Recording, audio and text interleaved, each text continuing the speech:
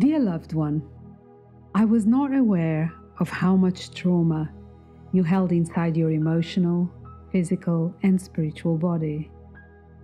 Only your mental body felt okay. And even though that was your way of coping, keeping yourself moving, not falling into despair.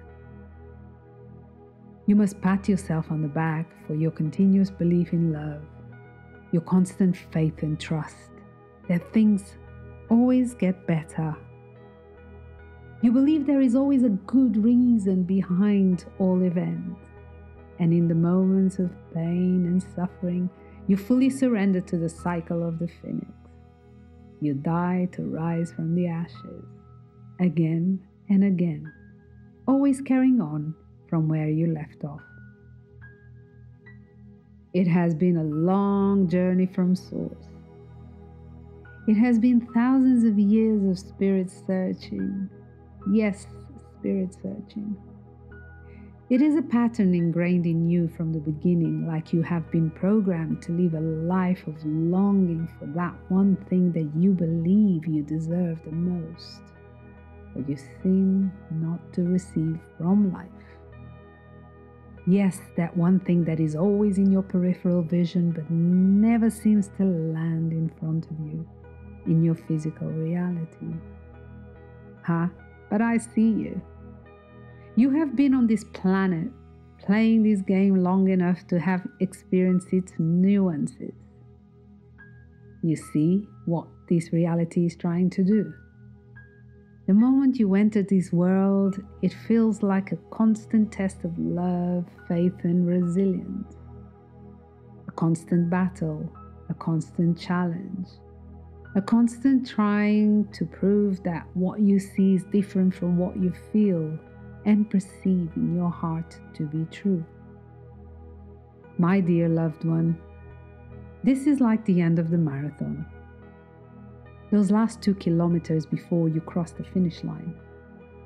The question is, will you celebrate coming to the end of a long journey of strength, love, resilience, commitment, persistence, patience, skills, strategy, faith, and belief? Or are you more focused on the prize being offered and that is awaiting you if you are the first to cross the finish line? What if you are not the first one to cross the line? Would that stain your 42 kilometers achievement?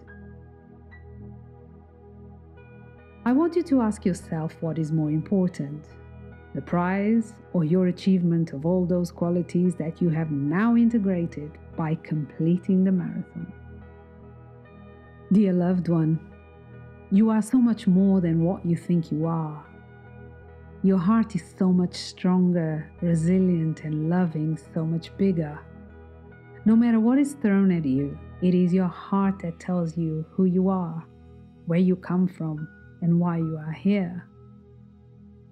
I know, sometimes all you want to do is close your heart off and turn it into a mechanical robot, doing what you perceive as duties, disconnecting from it in order to avoid more pain and suffering. That is where you can go wrong. Your heart is your only source of truth, your only source of connection. If it is wounded, only you can heal it. No one can tell you how love feels, how true and pure love is.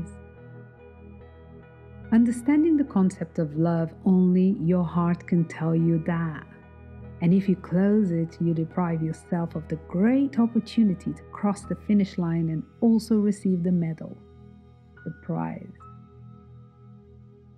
The prize is a bonus. It does not have to be part of the marathon journey, but if it is there, it is a blissful reward. I understand your pain and your difficulty in integrating this concept into yourself. But how many times have you held space for those going through the same? You encourage them in love, faith, and trust. And you share the moment of them crossing the finish line and receiving the reward. So why not you? I ask. Can you see yourself in that space? You deserve it as much as the others do, if not even more. So why does it feel that it never lands? That is a question for you to answer, for you to consult your heart and hear what it has to tell you. But that is now a different journey, dear loved one. A journey for you to explore in this coming new year. In the meantime, with love.